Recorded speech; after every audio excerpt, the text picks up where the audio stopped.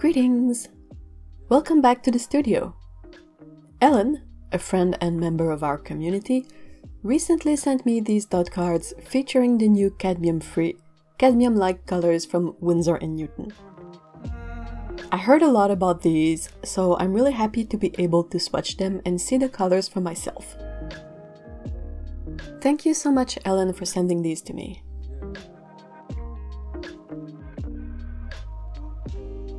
There are 8 new colors, formulated to look like the cadmium colors, but without any cadmium in them.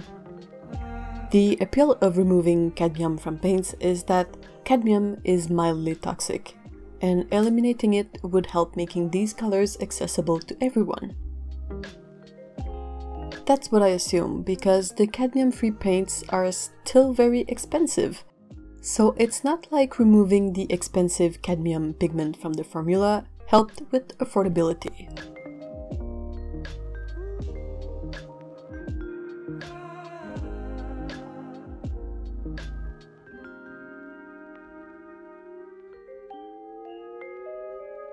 Also, another thing that I find very odd about these paints is that Winsor & Newton refuses to release the pigment information for these new paints.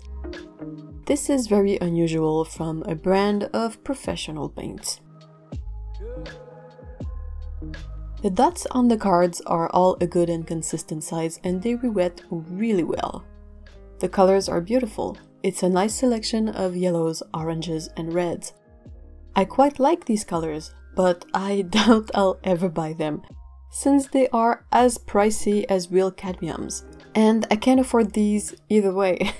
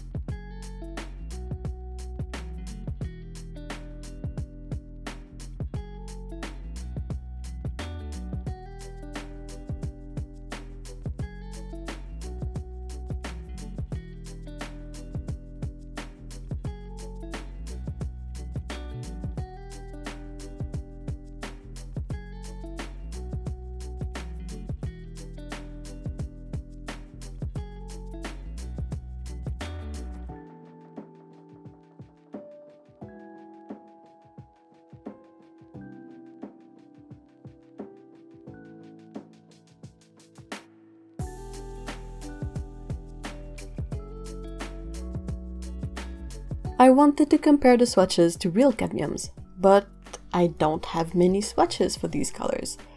I used the swatches from the Sennelier range to see how close the cadmium-free colors are to the real thing.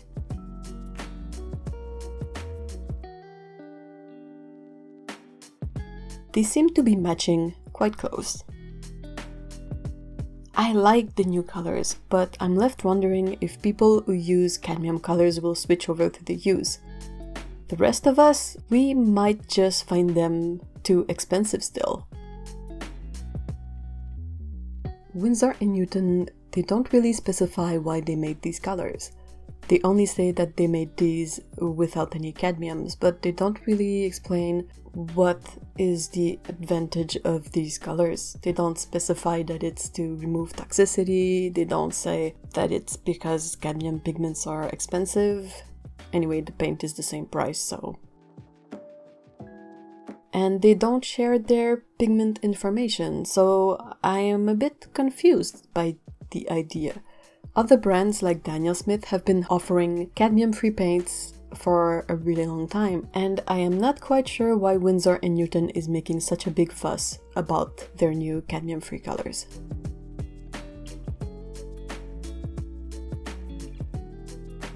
Do you use cadmium paints? What do you think of the new hues from Winsor & Newton? Let me know in the comments below. Take care, bye bye.